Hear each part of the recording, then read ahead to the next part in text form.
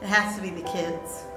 The kids are the reason that you come in the morning. The kids are the reason that you get up the next day.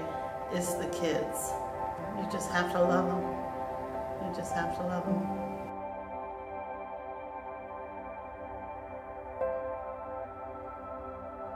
Our school right now, our kids, about 98% of them are on some type of government assistance. Because of that, we are a 100% universal feeding school, which means all of my kids here get free and or reduced lunch. What we're finding is the more and more we talk to kids, a lot of times the only meal that my kids get are the meals that they receive here on campus. As we get toward the middle of the month and the end of the month, the money runs out and the parents don't have any way of buying additional food.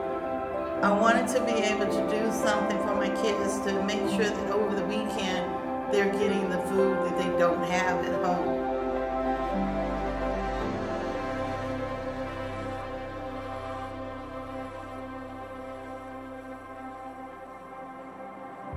Today we're in Carver Middle School. It is a Triple D universal school.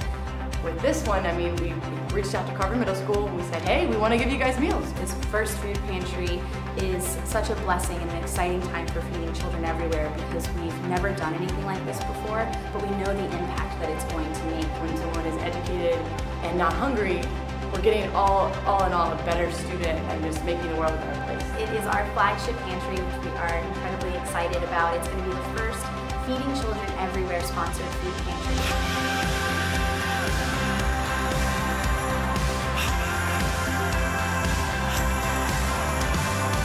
Let's put hope and let this little closet, this 12-foot by 17-foot room, be this place where kids are like, I can't wait to go there.